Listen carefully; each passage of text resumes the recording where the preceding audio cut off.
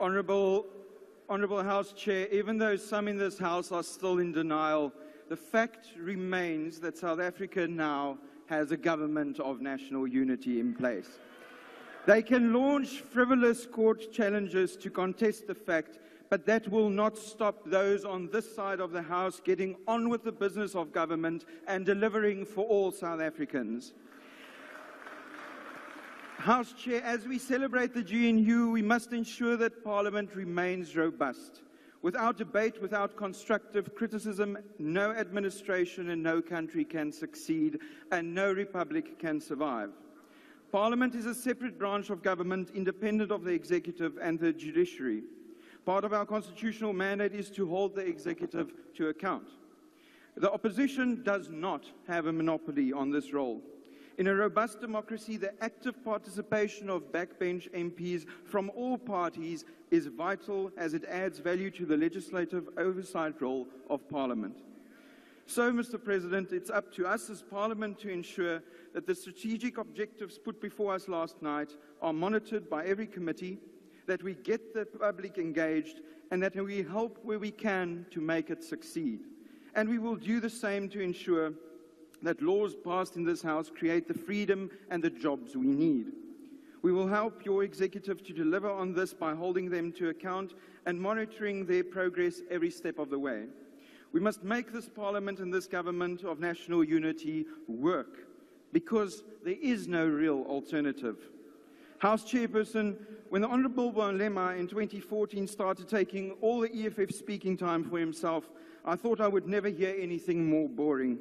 I was proven wrong this morning when we all lost 30 minutes of our lives that we will never get back. Because for something to be a meaningful contribution, it has to not only be constructive but also intelligent and entertaining. What we have heard this morning from the Leader of the Opposition meets none of these three criteria.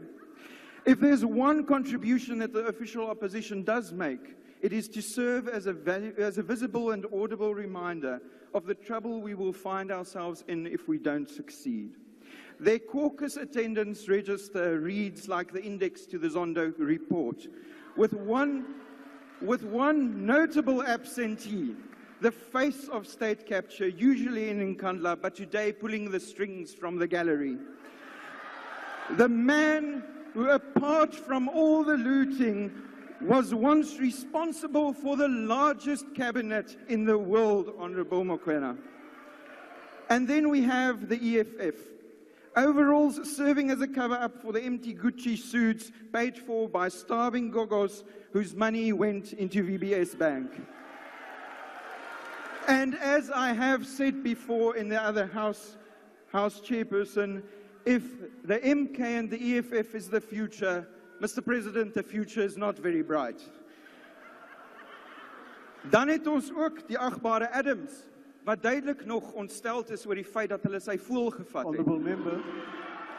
Honourable member, will you take your seat, please? Please pass the mic to the honourable member. Chairperson, you see, we have respect.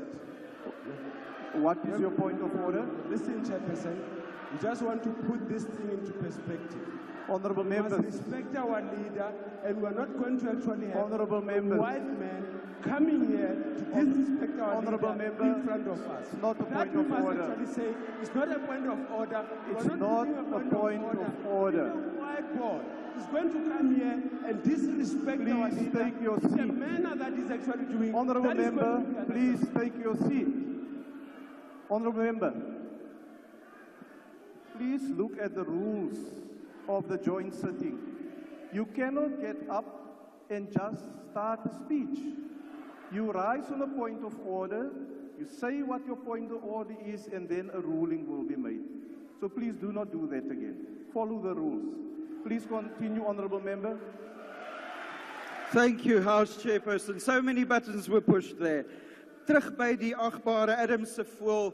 Agbare lid, jy moet na jou voel kyk. Ek sou my geskaam het as ek jy was. Honourable Michalakis, please take your seat.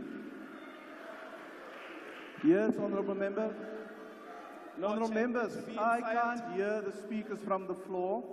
if you also comment. So please give me a fair chance to be able to make a ruling. To be insulted by a white man led by an illiterate is a crown we wear with pride. No, Honourable Member, that's not a point of order. Please proceed, Honourable Member. Thank you, House Chair. But there is hope, Honourable House Chair, for those who have been seeking opportunity and real freedom. There were some breakthrough announcements by the President last night that the DA has put on the table over the past few years, suggestions that will get South Africans into jobs again. Mr. President, thank you for including these constructive suggestions that we agree on, and thank you to the millions of South Africans who backed these initiatives, such as the review of the fuel price model, the increased basket of VAT-excluded food items, to abolish cadre deployment and end political interference in the public service, and the release of state land as a priority for meaningful land reform, to mention a few. House Chairperson, we have to make the GNU, in defense of our Constitution, work, because the alternative is simply too ghastly to contemplate. We wish the President and his executive well in this mammoth task. We do so with one message, Mr. President.